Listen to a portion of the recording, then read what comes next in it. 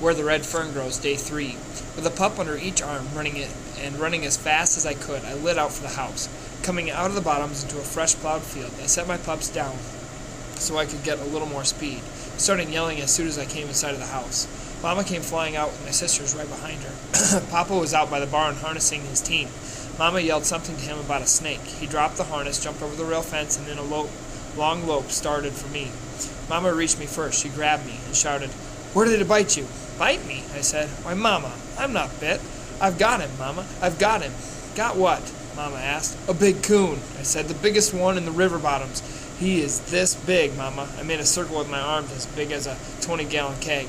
Mama just groaned way down deep and covered her face with her hands. Some big tears squeezed out between her fingers. Almost in a whisper, I heard her say, "Thank God, I thought you were snake-bitten." My sisters, seeing Mama crying, puckered up and started bawling. "He needs a whipping," the oldest one said. "That's what he needs, scaring Mama that way." Something busted loose inside me, and I cried a little too. "I didn't mean to scare Mama," I sniffed. "I just wanted everyone to know I caught a coon." Up until this time, Papa hadn't said a word. He just stood looking on. "Here now," he said. "Let's have none of this crying." He didn't mean to scare anyone. Taking his handkerchief from his pocket, he stepped over to Mama, put his arm around her, and started drying her eyes. Mama poked her head around him and glared at me. "Billy Coleman," she shouted, "if you ever scare me like that again, I'll take a switch and wear you to a frazzle." This hurt my feelings, and I really did get turned up. "Everybody's mad at me," I said, "and I haven't done anything but catch the biggest coon on the river." Mama came over. "I'm sorry," she said. "I didn't mean to be cross, but you did scare me. I thought a rattlesnake had bitten you." "Now that's all settled," Papa said. "We had better go get that coon." Looking at Mama, he said, "Why don't you and the girls go with us? I don't think it'll take long." Mama looked at me, smiled, and turned to the girls. "Would you like to go?" she asked. Their only answer was a lot of squealing and jumping up and down. On the way, Mama noticed some blood on my shirt. She stopped me and started looking me over. "Where did that come from?" she asked. "Did that coon bite you?" "No, Mama," I said. "I didn't get close enough for him to bite me." With a worried look on her face, she jerked out my shirt. "You don't seem to be scratched anywhere," she said. "Maybe this is where it came from," Papa said. He reached down and picked up my boy pup. His little black nose was split wide open and was bleeding. I saw a relieved look come over Mama's face. Looking at me, she started shaking her head. "I don't know," she said. "I just don't know." "Did that coon get a hold of this pup?" Papa asked. "He sure did, Papa," I said. "But it wasn't the coon's fault. If it hadn't been for little Ann, he'd have eaten him up." I told how my dogs had tied into the coon. Papa laughed as he fondled my pup. "This dog is going to be a good coon hound," he said, "and I mean a good one." The coon started squalling as soon as we came in sight. "My goodness," Mama said, "you wouldn't think anything so small would be so vicious." Papa picked up a club. "Now everybody stand back out of the way," he said. "This won't take long." My pups were wanting to get to the coon so badly that they were hard to hold. I had to squeeze them up tight to keep them from jumping right out of my arms. My sisters, with eyes as big as blue marbles, got behind Mama and peeked around her. Papa whacked the coon a good one across the head. He let out a loud squall, growled, and showed his teeth. He tried hard to get to Papa, but the trap held him. The girls buried their faces in Mama's dress and started bawling. Mama turned her back on the fight. I heard her say, "I wish we hadn't come. Poor thing." Papa whacked him again, and it was all over. It was too much for Mama and the girls. They left. I heard the tall cane rattling as they ran for the house. After the coon was killed, I walked over. Papa was trying to get the coon's paw from the trap. He couldn't do it. Taking a pair of pliers from his pocket, he said, "It's a good thing I had these along, or we would have had to cut his foot off." After Pa had pulled the nails, he lifted the coon's paw from the hole. There, clamped firmly in it, was the bright piece of tin. In a low voice, Papa said, "Well, I'll be darned. All he had to do was open it up, and he was free, but he wouldn't do it. Your grandfather was right." A sorrowful look came over Papa's face as he ran his fingers through the soft, yellow hair. "Billy," he said, "I want you to take a hammer and pull the nails from every one of those traps. It's summertime now, and their fur isn't any good. Besides, I don't think this is very sportsmanlike. The coon doesn't have a chance. It's all right this time. You needed this one. But from now on, I want you to catch them with your dogs. That way they have a 50-50 chance." "I will, Papa," I said. "That's what I intended to do." While we were skinning the coon, Papa asked me when I was going to start training my dogs. "I don't know," I said. "Do you think they're too young?" "No, I don't think so," he said. "I've heard that the younger they are, the better it is." "Well, in that case," I said, "I'll start tomorrow." With the help of my oldest sister, we started giving my pups their first lessons. She would hold their collars while I made trails with the hide for them to follow. I'd climb trees that leaned out over the river, jump out into the water, swim to the other side, and make trails up and down the bank. With a long pole and wire, I'd drag the hide on top of rail fences, swing it through the air, and let it touch the ground 20 or 30 feet away. I did everything with that hide a coon would do, and probably a lot of things a coon couldn't do. It was a beautiful sight to see my pups work those trails. At first they were awkward and didn't know what to do, but they would never quit trying. Old Dan would get so eager and excited he would overrun a trail. Where it twisted or turned, he would run straight on, bawling up a storm. It didn't take him long to realize that a smart old coon didn't always run in a straight line. Little Ann never overran a trail. She would wiggle and twist, cry and whine, and pretty soon she would figure it out. At first they were afraid of water. I never would admit it, even to myself. I always said that they just didn't like to get wet. They would follow the trail to the stream and stop. Sitting down on their rears, they would cry and beg for help. With a pup under each arm, I had waded out into the stream and set them down in the cool water. 9 times out of 10, one pup would swim one way and the other one would just go the opposite way. I had a time with this part of their training, but my persistence had no bounds. It wasn't long until they loved the water. Old Dan would jump as far out as he could and practically knock the river dry. Little Ann would ease herself in and swim like a muskrat for the opposite shore.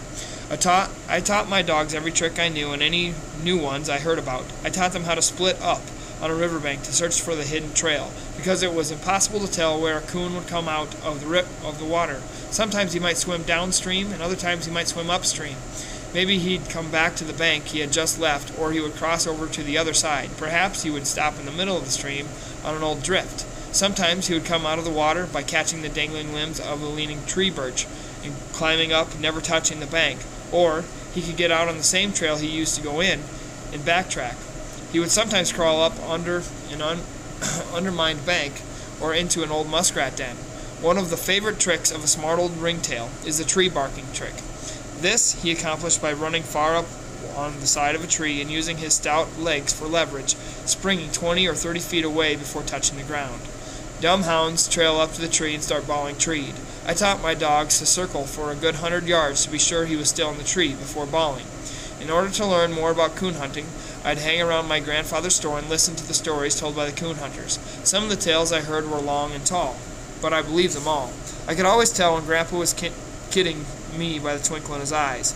He told how a coon could climb right up the fog and disappear in the stars, and how he could leap on a horse's back and run him over your dogs. I didn't care, for I loved to hear the tall tales. Anything that had a coon hair in it, I believed completely.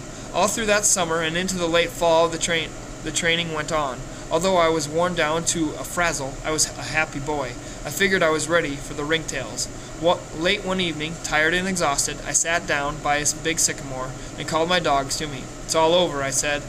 "There'll be no more lessons. I've worked hard and I've done my best. From now on, it's all up to you. Hunting season is just a few days away, and I'm going to let you rest, for I want you to be in good shape the night it opens." It was wonderful indeed how I could have heart-to-heart talks with my dogs, and they always seemed to understand. Each question I asked was answered in their own doggish way. Although they couldn't talk in my terms, they had a language of their own that was easy to understand. Sometimes I would see the answer in their eyes, and again it would be in the friendly wagging of their tails. Other times I could hear the answer in a low whine, or feel it in the soft caress of a warm, flicking tongue. In some way, they would always answer. Chapter 8. The day hunting season opened, I was as nervous as Sammy, our house cat. Part of that seemingly endless day was spent getting things ready for the coming night. I cleaned my lantern and filled it full of oil. With hog lard, I greased my boots until they were as soft as a hummingbird's nest. I was grinding my axe when Papa came around. He smiled as he said, "This is the big night, isn't it?" "Sure is, Papa," I said, "and I've waited a long time for it." "Yes, I know," he said. "I've been thinking. There's not too much to do around here during the hunting season. I'm pretty sure I can take care of things, so you can just go ahead and hunt all you want." "Thanks, Papa," I said. "I guess I'll be out pretty late at night, and I'll probably have to do a lot of sleeping in the daytime." Papa started frowning. "You know," he said, "your mother doesn't like this hunting of yours very much. She's worried about you being out all by yourself." "I can't see why Mama has to worry," I said. "Haven't I been roaming the woods ever since I was big enough to walk, and I'm almost 14 now." "I know," said Papa. "It's all right with me, but women are a little different than men. They worry more. Now, just to be on the safe side, I think it would be a good idea for you to tell us where you'll be hunting. Then, if anything happens, we'll know where to look." I told him I would, but I didn't think anything was going to happen. After Papa had left, I started thinking. He doesn't even talk to me like I was a boy anymore. He talks to me like I was a man. These wonderful thoughts made me feel just about as big as our old red mule. I had a good talk with my dogs. I've waited almost 3 years for this night, I said, and it hasn't been easy. I've taught you everything I know, and I want you to do your best. Little Ann acted like she understood. She whined and saved me a wash job on my face. Old Dan may have, but he didn't act like it. He just lay there in the sunshine, all stretched out and limber as a rag. During supper, Mama asked me where I was going to hunt. I'm not going far, I said, just down on the river. I could tell Mama was worried and didn't make me feel too good. Billy, she said, I don't approve of this hunting, but it looks like I can't say no, not after all you've been through, getting your dogs and all that training. Ah, he'll be all right, Papa said. Besides, he's getting to be a good-sized man now. Man, Mama exclaimed.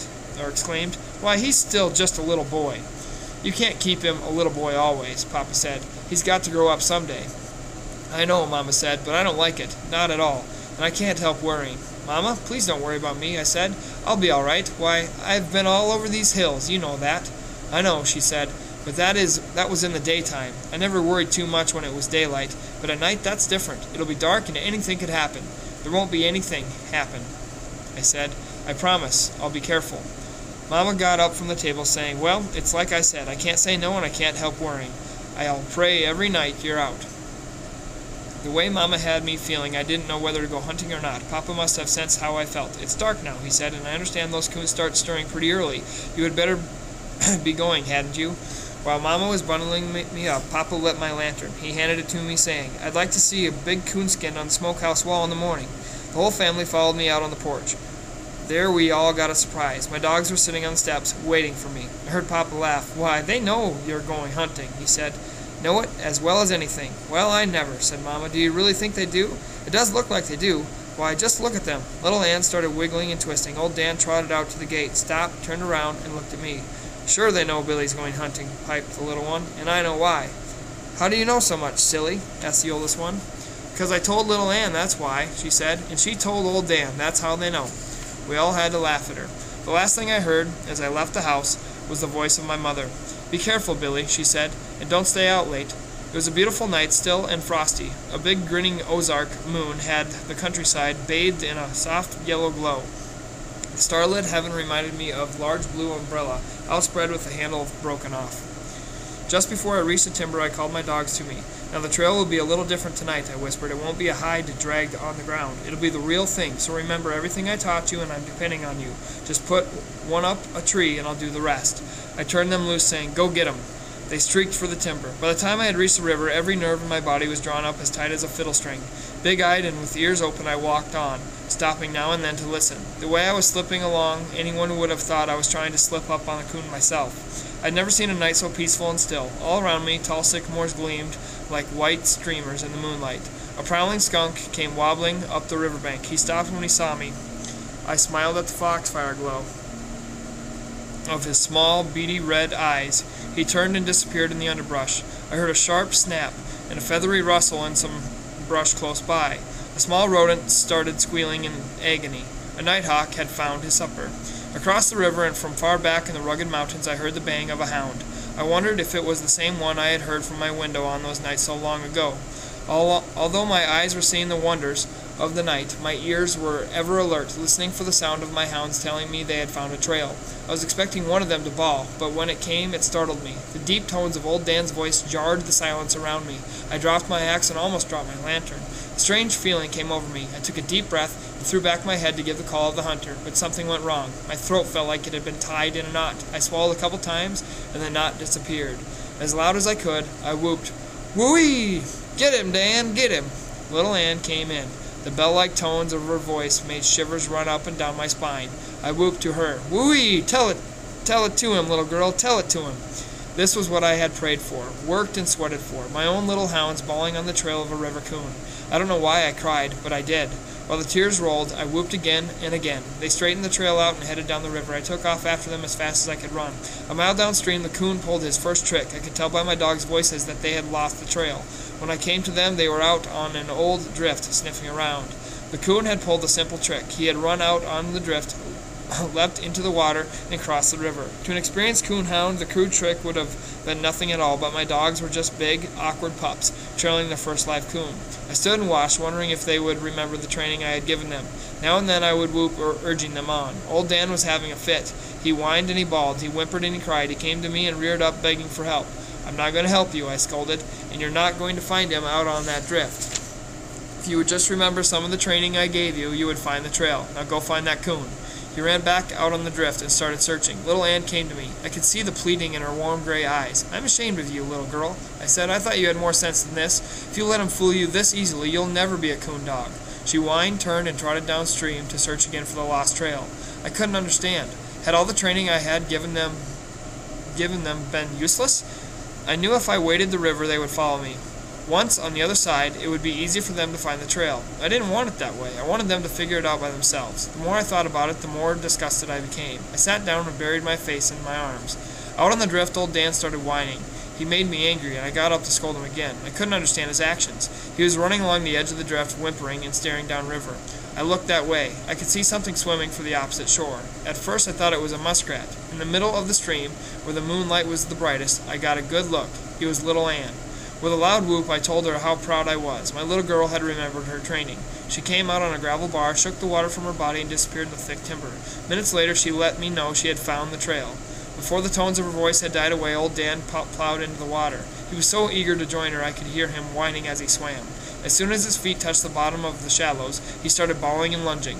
White sheets of water, knocked high in the moonlight by his churning feet, gleamed like thousands of tiny water stars. He came out of the river onto a sandbar. In his eagerness, his feet slipped into the loose sand, and down he went. He came out of his roll, running and bawling. Ahead of him was a log jam. He sailed over it and disappeared down the riverbank. Seconds later, I heard his deep voice blend with the sharp cries of little Ann. At that moment, no boy in the world could have been more proud of his dogs than I was. Never again would I doubt them. I was hurrying along, looking for a shallow riffle so I could wade across, when the voices of my dogs stopped. I waited and listened. They opened again on my side of the stream. The coon had crossed back over. I couldn't help smiling. I knew that never again would a ringtail fool them by swimming the river. The next trick the old fellow pulled was dandy. He climbed a large water oak standing about 10 feet from the river and simply disappeared. I got there in time to see my dogs swimming for the opposite shore. For half an hour they worked that bank. Not finding the trail, they swam back. I stood and watched them. They practically tore the river bank to pieces looking for the trail. Old Dan knew the coon had climbed the water oak. He went back, reared up on it, and bawled a few times. "There's no use in doing that, boy," I said. "I know he climbed it, but he's not there now. Maybe it's like Grandpa said. He just climbed right on out through the top and disappeared in the stars." My dog didn't know it, but I was pretty well convinced that that was what the coon had done. They wouldn't give up. Once again they crossed over to the other shore. It was no use. The coon hadn't touched the bank. They came back. Old Dan went up the river, and little Ann worked downstream. An hour and a half later, they gave up and came to me begging for help. I knelt down between their wet bodies. While I scratched and petted them, I let them know I still loved them. "I'm not mad," I said. "I know you did your best. If that coon can fool both of us, then we're just beat. We'll go someplace else to hunt. He's not the only coon in these bottoms." Just as I picked up my axe and lantern, little Ann let out a bawl and tore out down the riverbank. Old Dan, with a bewildered look on his face, stood for a moment looking after her. Then, raising his head high in the air, he made an eardrums ring with his deep voice. I could hear the underbrush popping as he ran to join her. I couldn't figure out what had taken place. Surely little Ann had heard or seen something. I could tell by their voices that whatever it was they were after, they were close enough to see it and were probably running by sight.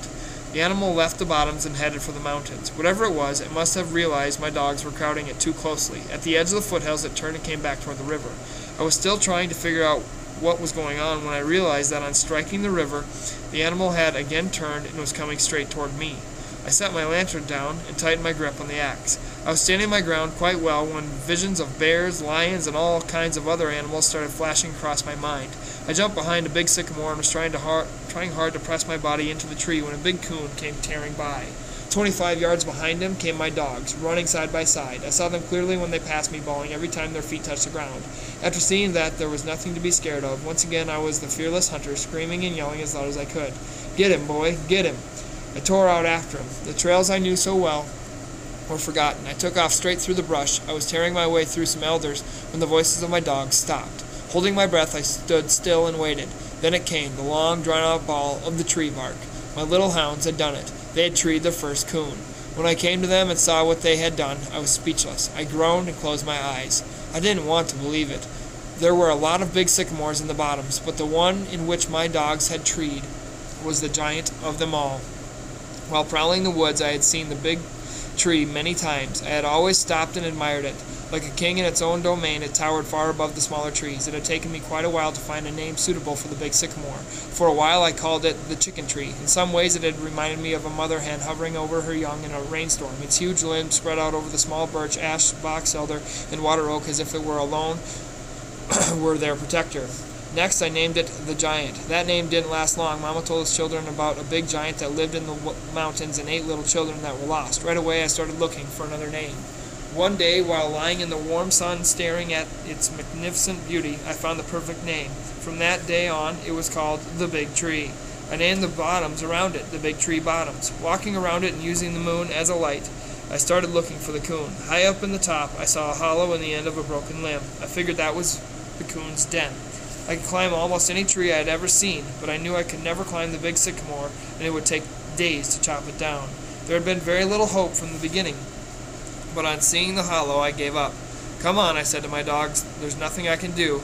We'll go someplace and find another coon." I turned to walk away. My hounds made no move to follow. They started whining. Old Dan reared up, placed his front paws on the trunk, and started bawling. "I know he's there," I said, "but there's nothing I can do. I can't climb it. Why, it's 60 feet up to the first limb, and it would take me a month to cut it down." Again I turned and started on my way. Little Ann came to me. She reared up and started licking my hands. Swallowing the knot in my throat, I said, "I'm sorry, little girl. I want him just as badly as you do, but there's no way I can get him." She ran back to the tree and started digging in the soft ground close to the roots. "Come on now," I said in a gruff voice. "You're both acting silly.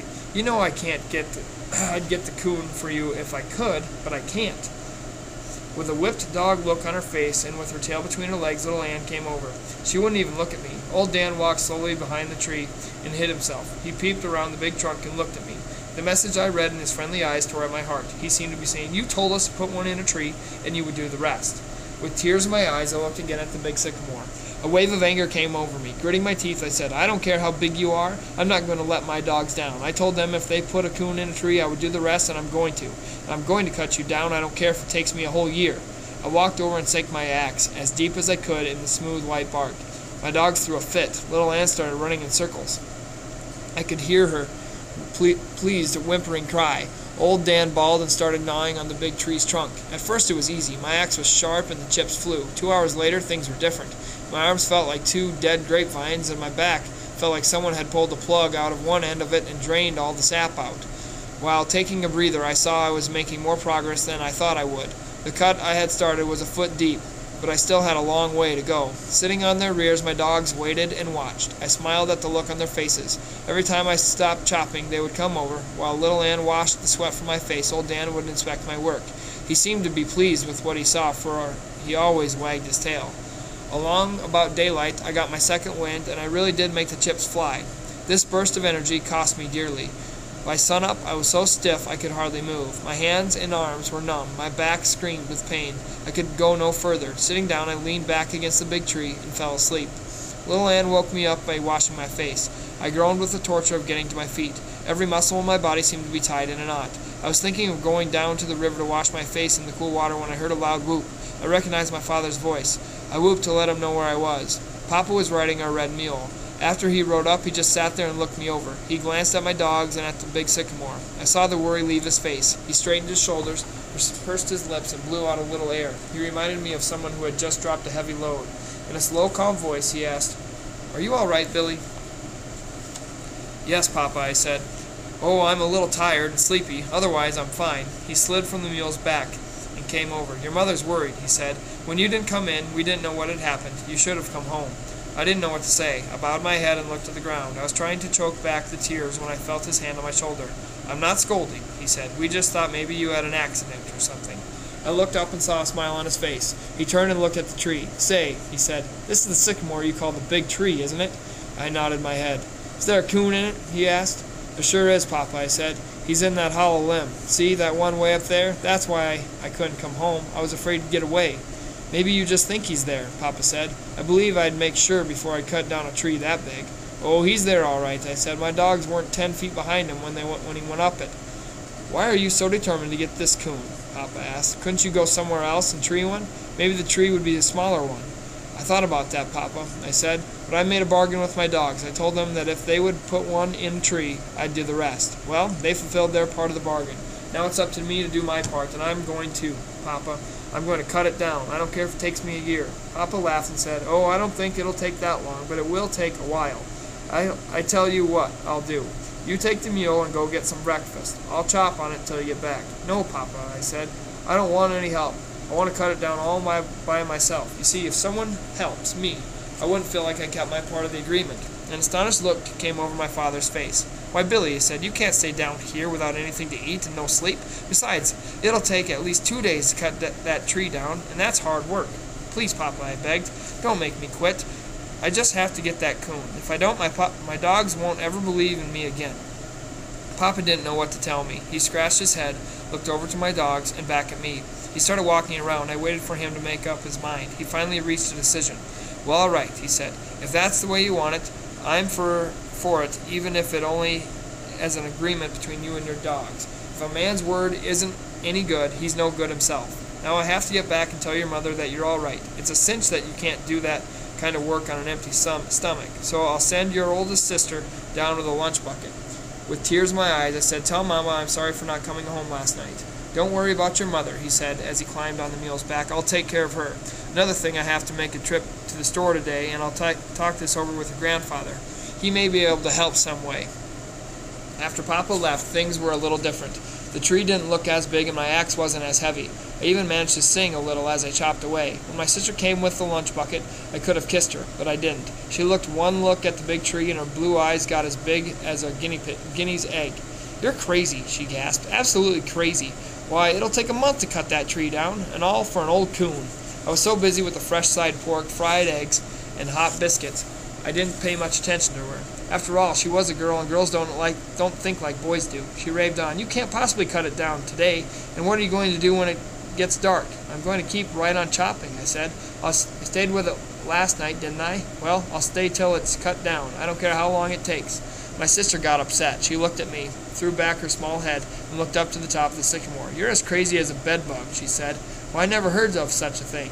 She stepped over in front of me and very seriously asked if she could look in my eyes. "Look in my eyes," I said. "What do you want to do that for? I'm not sick."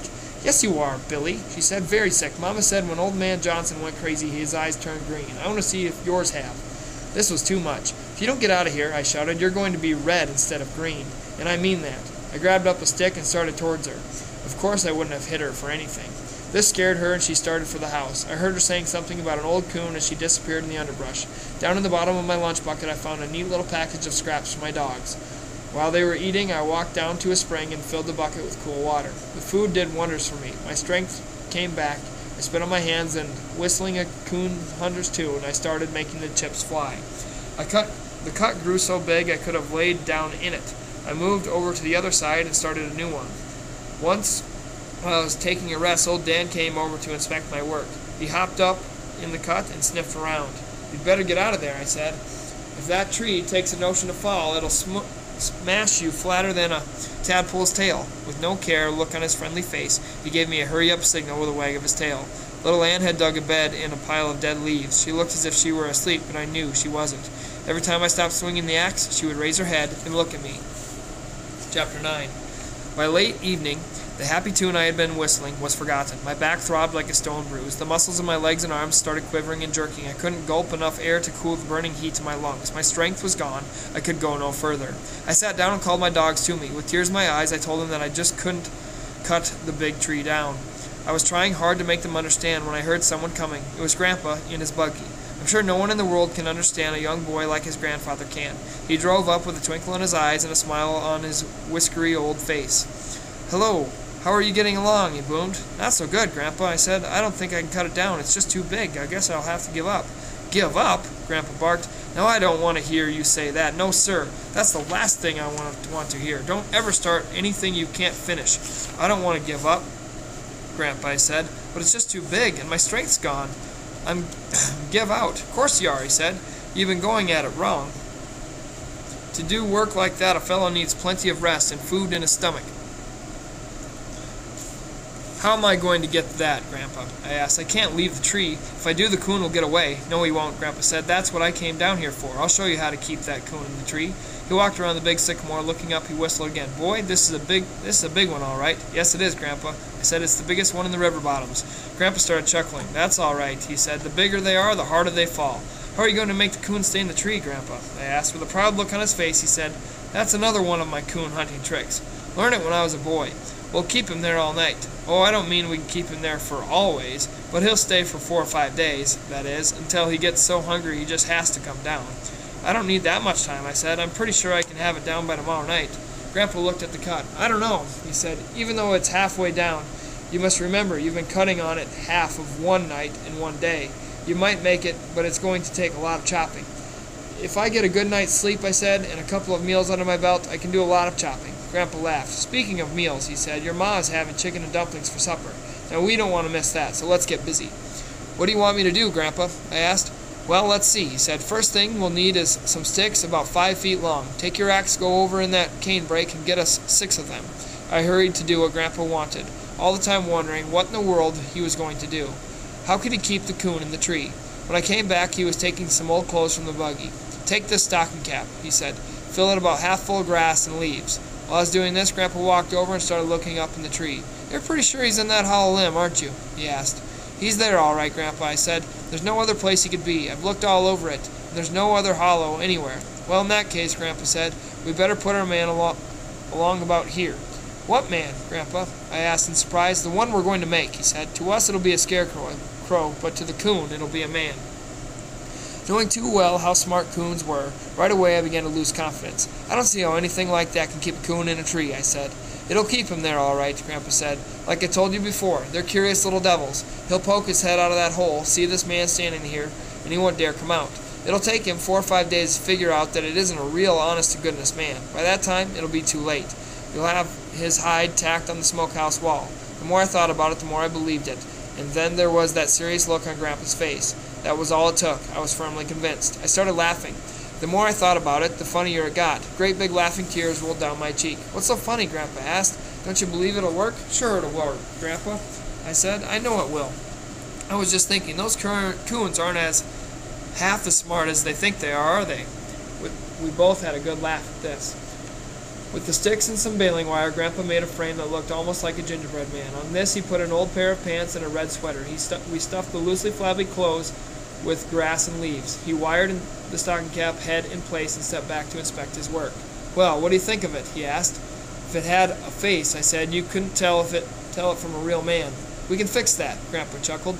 He took a stick and dug some black grease from one of the hubcaps on the buggy. I stood and watched while he applied his artistic touch in the stocking cap head. He made 2 mean-looking eyes, a crooked nose, and the ugliest mouth I had ever seen. "Well, what do you think of that?" he asked. "Looks pretty good, huh?" Laughing fit to kill and talking all that at the same time, I told him that I wouldn't blame the coon if he stayed in the tree until Gabriel blew his horn. "He won't stay that long," Grandpa chuckled, "but he'll stay long enough for you to cut that tree down. That's all I want," I said. "We'd better get going," Grandpa said. "It's getting late, and we don't want to miss that supper." I was so stiff and sore he had to help me to the buggy seat. I called to my dogs. Little Ann came, but not willingly. Old Dan refused to leave the tree. "Come on, boy," I coaxed. "Let's go home and get something to eat. We'll come back tomorrow." He bowed his head and looked the other way. "Come on," I scolded. "We can't sit here all night." This hurt his feelings. We walked around behind the sycamore and hid. "Well, I'll be darned," Grandpa said as he jumped down from the buggy. "He knows that coon's there and he doesn't want to leave it. You've got a coon hound there, and I mean a good one." He picked old Dan up in his arms and set him in the buggy. All the way home I had to hold on to his collar to keep him from jumping out and going back to the tree. As our buggy wound its way up through the bottoms, Grandpa started talking. "You know, Billy," he said, "about this tree chopping of yours. I think it's all right. In fact, I think it would be a good thing if all young boys had to cut down a big tree like that once in their life. It does something for them. It gives them determination and willpower. That's a good thing for a man to have. It goes a long way in his life. The American people have a lot of it. They have proved that all down through history, but they could do with with a lot more of it." I couldn't see this determination and willpower that Grandpa was talking about very clearly. All I could see was a big sycamore tree, a lot of chopping, and the hide of a ringtail coon that I was determined to have. As we reached the house, Mama came out. Right away she started checking me over. "Are you all right?" she asked. "Sure, Mama," I said. "What makes you think something's wrong with me?" "Well, I didn't know," she said, "the way you acted when you got down from the buggy. I thought maybe you were hurt." He's just a little sore and stiff from all that chopping," Grandpa said, "but he'll be all right. That'll soon go away." After Mama saw that there was no broken bones or legs chopped off, she smiled and said, "I never know anymore. I guess I'll just have to get used to it." Papa hollered from the porch, "Come on in. We've been waiting supper on you."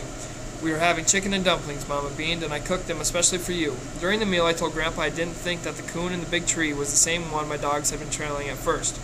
"What makes you think that?" he asked. I told how the coon had fooled us and how Little Ann had seen or heard this other coon. I figured he had just walked up on my dogs before he realized it. A smile spread all over Grandpa's face. Chuckling, he said, "It does look that way, but it wasn't." "No, Billy, it was the same coon. They're much too smart to ever walk up on a hound like that. He pulled a trick, and it was a good one. In fact, it'll fool 9 out of 10 dogs." "Well, what did he do, Grandpa?" I asked. "I'm pretty sure he didn't cross the river, so how did he work it?" Grandpa pushed the dishes back, and using his fork as a pencil, he drew an imaginary line on the tablecloth. "It's called the backtracking trick," he said. "Here's how he worked it. He climbed that water oak, but he only went up about 15 or 20 feet. He then turned around and came down in his same tracks. He backtracked on his original trail for a way. When he heard your dogs coming, he leapt far up on the side of the nearest tree and climbed up. He was in that tree all the time your dogs were searching for the lost trail. After everything had quieted down, he figured that they had given up. That's when he came down, and that's when Little Ann either heard or saw him."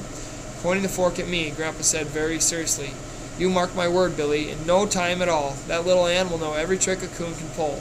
"You know, Grandpa," I said, "she wouldn't bark treed at the water oak like old Dan did." "Of course she wouldn't," he said. "She knew he wasn't there." "Why, I never heard of such a thing," Mama said. "I had no idea coons were that smart. Why, for all anyone knows, he may not be in the big tree at all. Maybe he pulled another trick. It'd be a shame if Billy cut it down and found there was no coon in it." "Oh, he's there, Mama," I hastily replied. "I know he is. They were right on his tail when he went up. Besides, Little Ann was bawling her head off when I came to them." "Of course he's there," Grandpa said. "They were crowding him too closely. He didn't have time to pull another trick." Grandpa left soon after supper, saying to me, "I'll be back down in a few days, and I want to see that coon hide." I thanked him for helping me and walked out to the buggy with him. "Oh, I almost forgot," he said. "I heard there was a fad back in New England states. Seems like everyone is going crazy over coonskin coats. Now, if this is true, I'll look for the price of coon hides to take a jump." I was happy to hear this and told my father what Grandpa had said. Papa laughed and said, "Well, if you can keep the coons out of those big sycamores, you might make a little money." Before I went to bed, Mama made me take a hot bath. Then she rubbed me all over with some liniment that burned like fire and smelled like a civet cat. It seemed like I had barely closed my eyes when Mama woke me up. "Breakfast is about ready, Billy," she said. I was so stiff and sore I had trouble putting my clothes on. Mama helped me. "Maybe you'd better let that coon go," she said. "I don't think he's worth all of this." "I can't do that, Mama," I said. "I've gone too far now." Papa came in from the barn. "What's the matter?" he asked. "You a little stiff?" "A little stiff," Mama explained. "He could hardly put his clothes on." He'll be all right," Papa said. "If I know anything about swinging an axe, it won't be long before he's as limber as a rag." Mama just shook her head and started putting out our breakfast on the table. While we were eating, Papa said, "You know, I woke up several times last night, and each time I was sure I heard a hound bawling. It sounded like old Dan." I quit the table on the run and headed for the doghouse. I didn't have to go all the way. Little Ann met me on the porch. I asked her where old Dan was and called his name. He was nowhere around. Little Ann started acting strangely. She whined and stared toward the river bottom. She ran out to the gate, came back and reared up on me. Mama and Papa came out on the porch. "He's not here," I said. "I think he's gone back to the tree." "I don't think he'd do that, would he?" Mama said. "Maybe he's around someplace. Have you looked in the doghouse?" I ran and looked. He wasn't there. "Everybody be quiet and listen," I said. I walked out beyond the gate a little ways and whooped as loud as I could. My voice rang like a bell in the still, frosty morning. Before the echo had died away, the deep "ooh" of old Dan rolled out of the river bottoms. "He's there," I said. "He wanted to make sure the coon stayed in the tree. You see, Mama, why I have to get that coon? I can't let him down." "Well, I never in all my life," she said. "I had no idea a dog loved to hunt that much. Yes, Billy, I can see now, and I want you to get him. I don't care if you have to cut down every tree in those bottoms. I want you to get that coon for those dogs." "I'm going to get him, Mama," I said, "and I'm going to get him today if I possibly can." Papa laughed and said, "Looks like there wasn't any use in building that scarecrow. All you had to do was tell old Dan to stay and watch the tree." I left the house in a run. Now and then I would stop and whoop. Each time I was answered by the deep voice of old Dan. Little Ann ran ahead of me. By the time I reached the big tree, their voices were making the bottoms ring. When I came tearing out of the underbrush, old Dan threw a fit. He tried to climb the sycamore. He would back way off, then bawling and running as fast as he could, he would claw his way far up on its side. Little Ann, not to be outdone, reared up and placed her small front paws on the smooth white bark. She told the ring-tailed coon that she knew he was there. After they had quieted down, I called old Dan to me. "I'm proud of you, boy," I said. "It takes a good dog to stay with the tree all night, but there wasn't any need in you coming back. The coon wouldn't have gotten away. That's why we built the scarecrow." Little Ann came over and started rolling in the leaves. The way I was feeling toward her, I couldn't even smile at her playful mood. "Of course you feel good," I said in an irritated voice, "and it's no wonder. You had a good night's sleep in a nice warm doghouse. But old Dan didn't. He was down here in the cold all by himself, watching the tree. The way you're acting, I don't believe you care if Coon gets away or not." I would have said more, but just then I noticed something. I walked over for a better look. There, scratched deep in the soft leaves, were two little beds. One was smaller than the other. Looking at little Ann, I read the answer in her warm gray eyes. Old Dan hadn't been alone when he had gone back to the tree. She too had gone along. There was no doubt that in the early morning she had come home to get me.